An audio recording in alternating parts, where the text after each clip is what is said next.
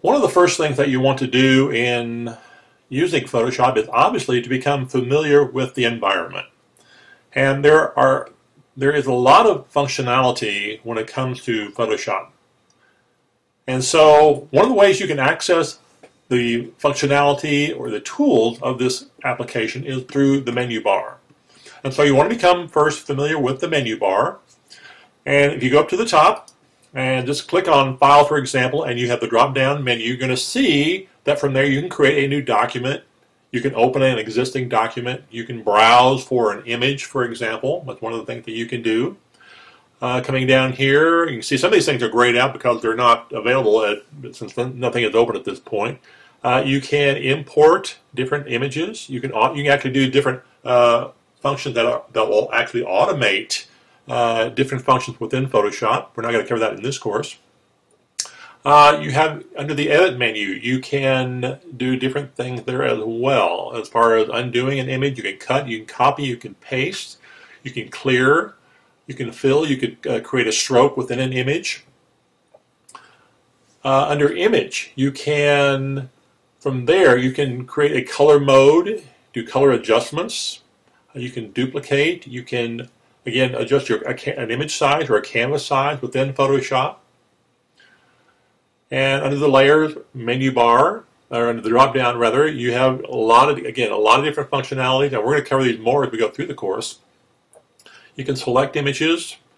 You have the Filter drop-down menu where you have a lot of artistic effects that you can apply to an image in Photoshop. And again, Photoshop has a lot of functionality, and we're not going to be covering all that in this course, but we're really be covering the basics of what you can do to really to be on the fast track to using Photoshop.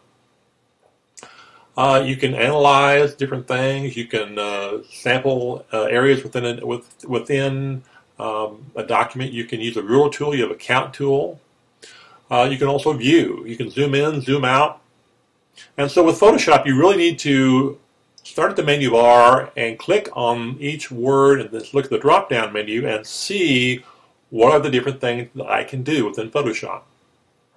And within the Windows drop-down menu, you have a lot of things. You have action. You can do animation if you need to. We're not going to cover that in this course. You can look at the brushes and channels. You can bring up different palettes, like the character palette.